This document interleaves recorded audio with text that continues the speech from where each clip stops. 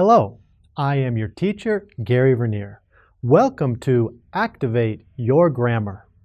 Today, you are going to learn about the questions how much and how many. In Spanish, these two phrases are very easy. You simply use cuánto or cuántos. Here are some examples. ¿Cuánto cuesta esto? ¿Cuántos hermanos tienes? Pretty easy in Spanish, isn't it? But what about English?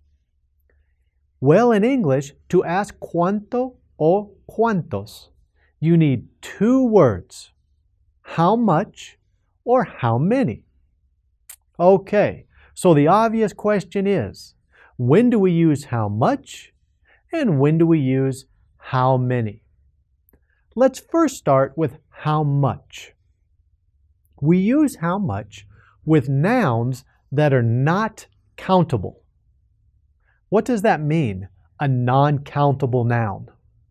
Well, it means that if you try and put a number in front of the noun, it doesn't really make any sense. For example, money. Yes, you can count money, but only the bills and coins.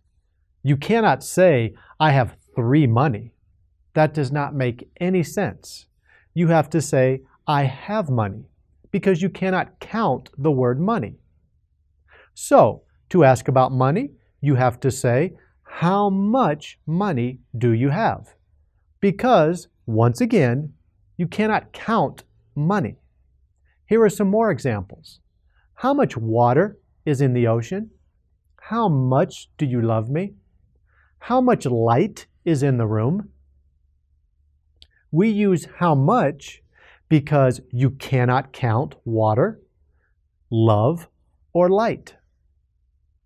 The video will now stop and you will have an activity to practice how much. Good. Now let's look at how many. We use how many to ask about things we can count. Here are some examples. How many students are in the library? How many cities are there in Colombia? How many apples are on the table? As you can see from the examples above, we can count students, cities, and apples. So we use how many when we want to ask about the number of something. Another way to understand how much and how many is like this. If you are going to use cuánto in Spanish, you will use how much in English. And if you're going to say cuántos in Spanish, you will usually say how many in English. The video will now stop and you will have an activity to practice using how many.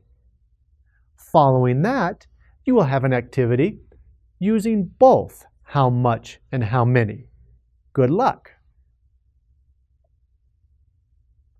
Congratulations.